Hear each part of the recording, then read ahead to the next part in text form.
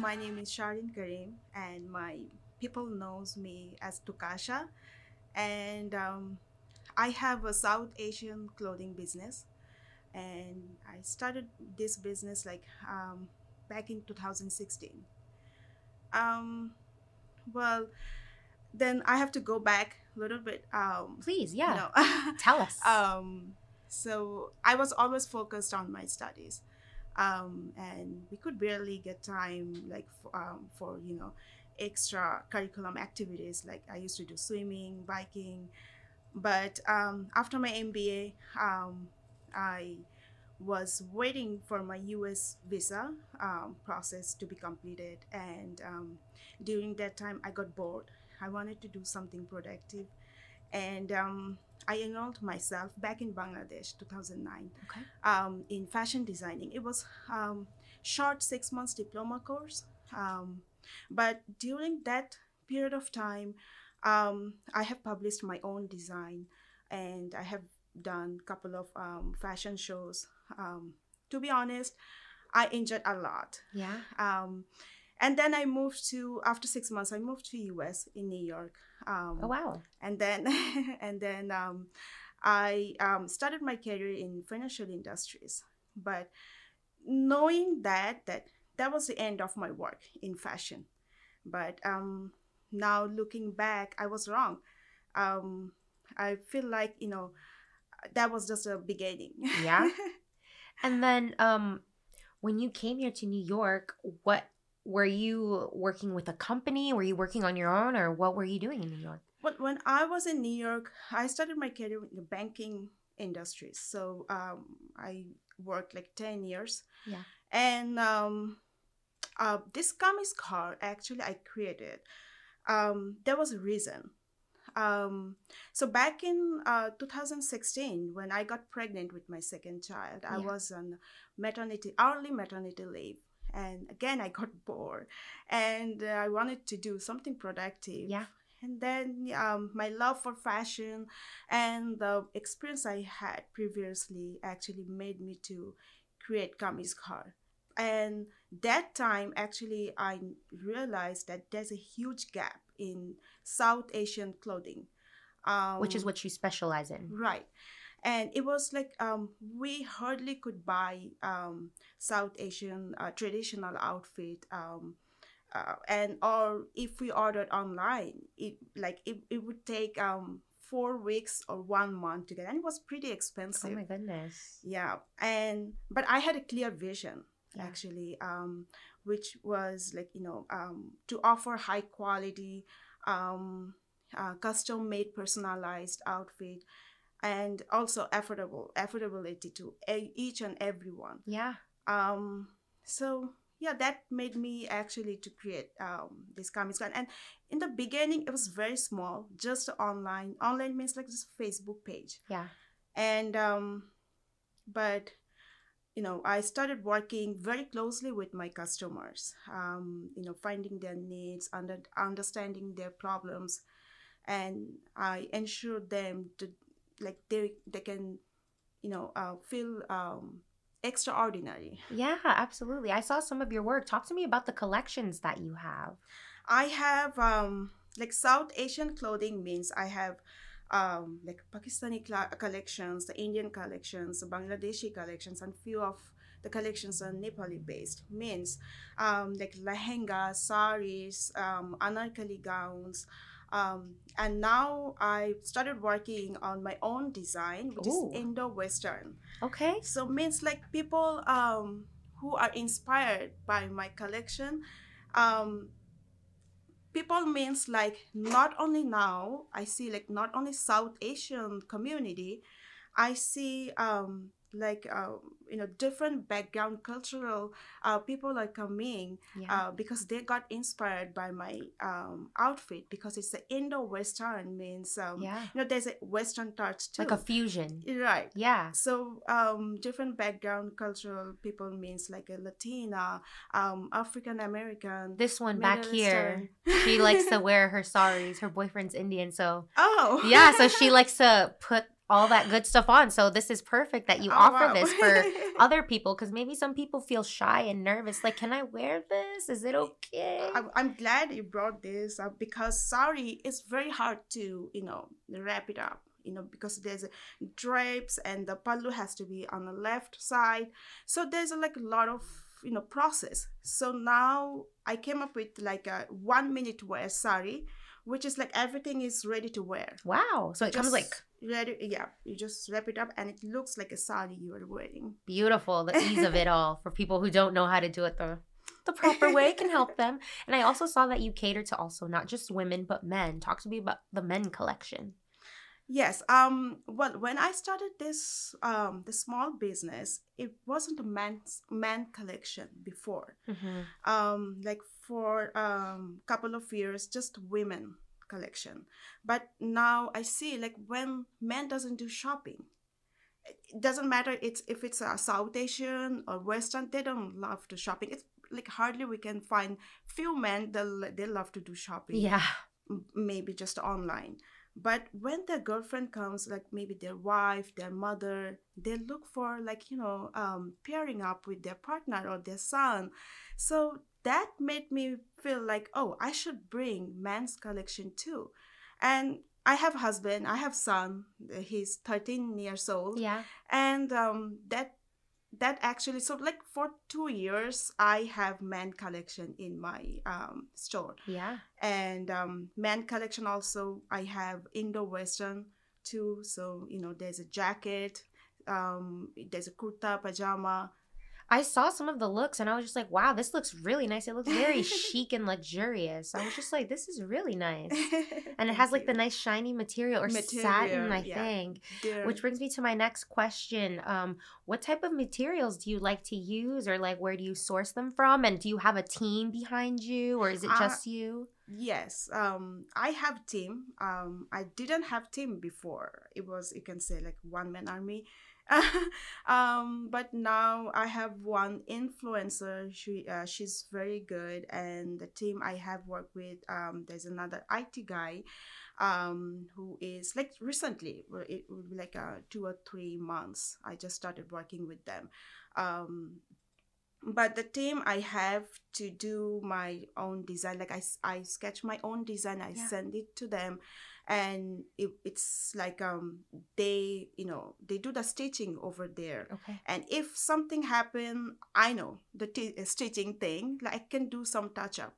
Yeah. And the material you mentioned, I mostly use the chinon silk. It says it's kind of the way you said, like satin a little bit, right? It's like glaze, and it's like a lifetime warranty.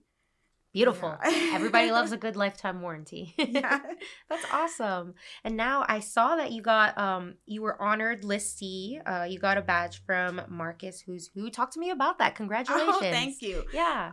It was like not too long ago, like a few months ago. I have LinkedIn account about KameezGhar, and they reached out to me through LinkedIn, like, hey, would you like to apply?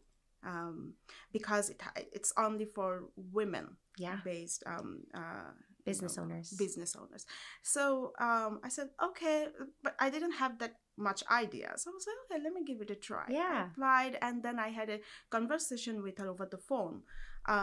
It was like a 1 hour conversation, and yeah, she actually inspired me to have my biography on. So I was it was really honored because they are 125 years they've been doing this. Yeah. So that's a long time. It's exciting. That's so cool. Congratulations again. Thank you. That is Thank awesome. you. And then as far as marketing goes, what are you doing to get your name out there? Are you online? Are you going to network groups? Tell me everything. Is it word of mouth, a mix? Well, the marketing, I believe in social marketing, and to me, social marketing, it's just like all about how you connect with people. Mm-hmm. So I connect with my people through the social platform, through Instagram, Facebook, TikTok. I write I create contents, and recently I started writing fashion trends and tips blogs. Ooh. So my customer, can use the KameezGhar platform not only as their, clothing store, also they can use it as a resourceful, platform. Yeah. So, and also, I didn't mention anywhere. This is the first time I'm going to mention. Oh my gosh, we get the exclusive. Thank you. So I recently launched a course which is called, how you can start your own business with even $100. Wow. This course actually is for those women who wants to do something by their own, and or maybe a mom staying at home, those moms, or those women like wants to do something as a side hustle, because I started as a side hustle, this business.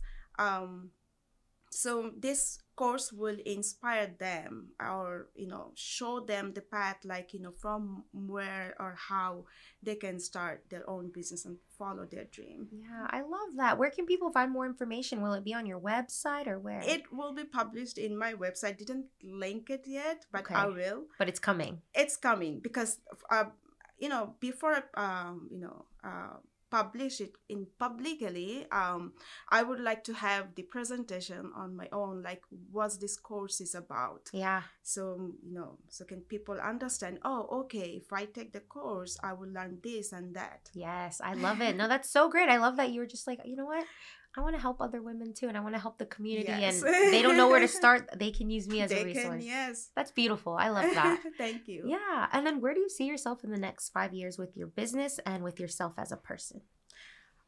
Well, it's hard to say, because sometimes I get, fight with myself, like where's the end? Because like I'm just going with the flow, growing with the flow. So in next 5 years, I want to keep growing my business as a brand, and I would love to see, not only the South Asian communities coming together. I would love to see like other cultural communities are coming together through my fashion, through my work. Yeah. And yes, and also like, I would like to inspire the other women, to start something by their own. Yeah.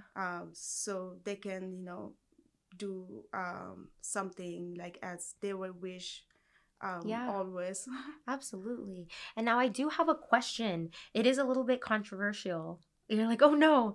But like, I know there's been things where it's like, oh, that's cultural appropriation. Like, you're not Indian. You don't know the meaning behind this. Or like, this is a sacred, outfit. What are your thoughts on that? Do you think, because I feel like you're like, yeah, you want to branch out culturally, but maybe some people don't wear it and they don't maybe know the meaning of it. What are your thoughts on that? Like I am Bangladeshi. Like I born in Bangladesh. Yeah. So but for other cultures, For the other cultures, yes. So this is I'm glad. Thank you for bringing up that topic. I had that concept in my mind somewhere, like, this is for only this Indian people. This is for only this Bangladeshi people. Bangladeshi people, we love to wear sari. And Indian, they love to wear, lehenga. Pakistani, they love to wear kameez, salwar kameez, or gharara. So I was like, okay. So I was only focused on those South Asian communities. Mm-hmm. So when I moved to Virginia, from New York to Virginia, like I moved like 2019. Yeah. I saw a lot of changes, and the changes I noticed is like in 1 year. What changes is like, as I mentioned earlier, like I saw other cultural people are also inspired by my collection. Yeah. So I had I had few customers, mostly Latinas. Wow. Latinas. Your biggest clientele. Okay. You're looking back there. I love it. They are inspired by my collection, like especially ready-to-wear sari. Okay. Because my ready-to-wear saris are very, rich fabric, they will wrap up in a body and you don't feel it like you wear something. Yeah, You it's don't feel comfortable. uncomfortable. You can wear it, you can carry that all day long. And the second, the customer I noticed, like African American. Yeah. If you go to my Instagram page, Yeah. my official Instagram page, you will see their pictures. Like even they were they shared their pictures with me and then referred other Latina customers. Yeah. And I have also like African American male customer, Latina, the male customer. You won't believe. That is incredible. And yeah, now I'm focusing on their taste Yeah. too. Like now I feel like, this is not only my designs are not only meant to be for Indian, Bangladeshi, or South Asian community. Yes. It's like it's growing. Yeah. It's expanding. I love that. No, I love that. It's like a fusion and a different take on like the modern woman who wants to like wear this, right? Yes. So I think that's cool. Yeah. And then my question right now is, what do you see as the trends right now? I guess for fall, winter, what are the colors, the textures? What's going on right now? Velvet. Oh, yeah, nice. So right now the color is like dark, of course. It's same like a brown, black, gray, and the velvet material. It's right now it's going on, and it will be till February, end of February. Sometimes it goes, depend on our on our weather. Yes. We have velvet shawl, velvet silver suit, velvet sari. So right now it's very demanding velvet. All right. And it's very high rich material. Yeah. Very high quality. Yeah, I saw some of your stuff and your stuff looks really good. It looks like top notch. Like, whoa. Thank you. Nice. Yeah.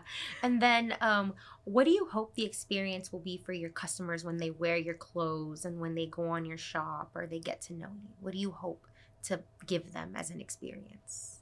To my customers? Yeah. Yeah. When they come to my shop,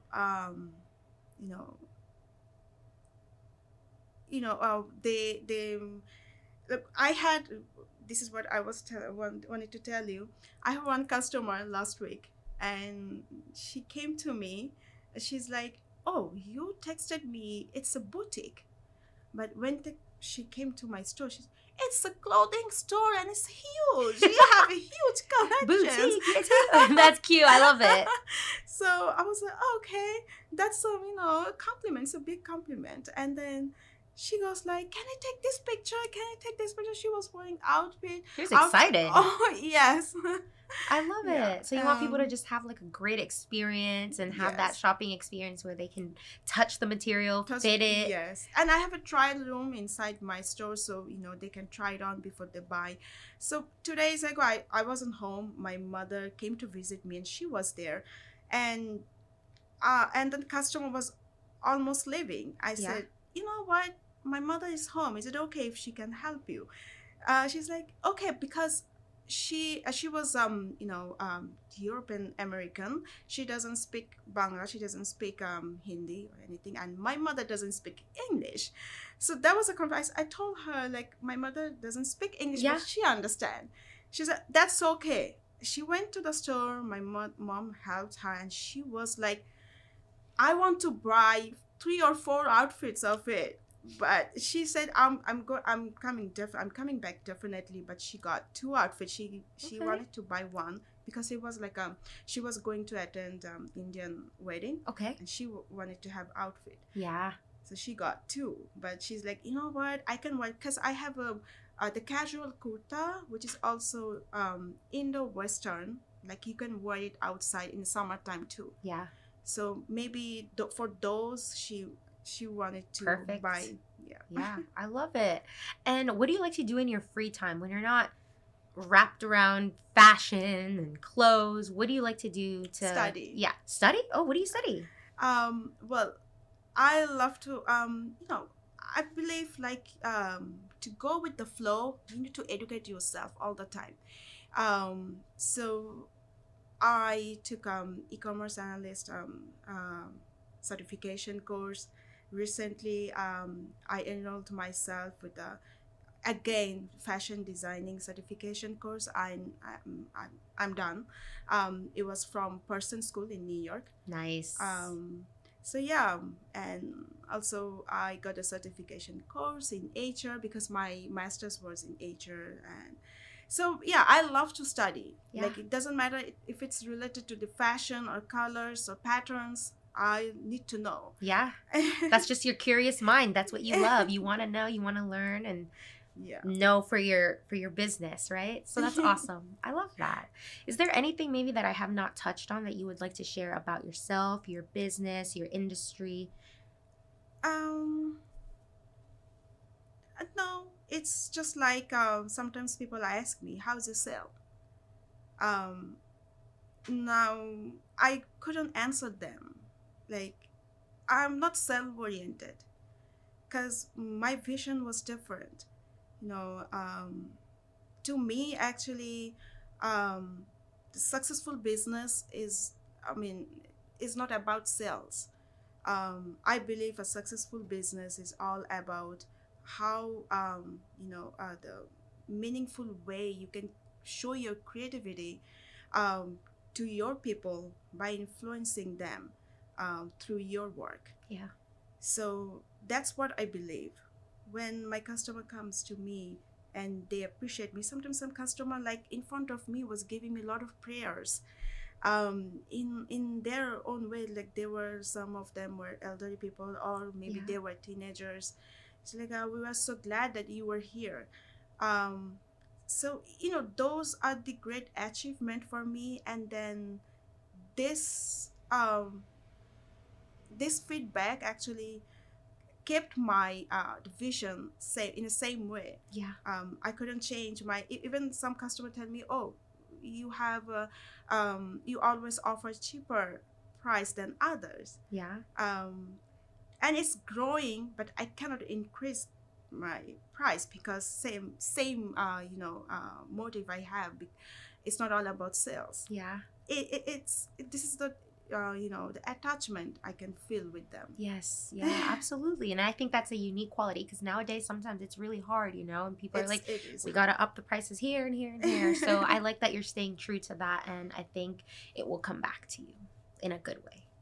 Yeah. Thank you. You're welcome. And then for my final question that I like to ask everybody is, do you have a quote or a saying or even a mantra that has inspired you in your life? And would you like to share that with our listeners to leave us with a great message? Or maybe something your mom told you or your dad that sticks in your head and you're like, yeah. Well, this is all I want to tell everyone,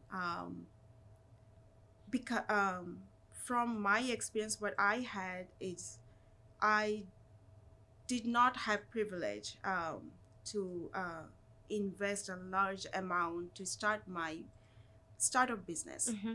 I started very low amount. All I had is all I believed from that experience is, like, you need to have proper dedication, clear vision. Yes. And most importantly, the proper knowledge of education, that what you are going to start and why. Yeah. So if you believe those and you be consistent, you can reach there. I love that. Well, thank you so much for being on the podcast and for sharing your story and all the insight on your beautiful boutique or large shopping store. Thank you for having me. Absolutely.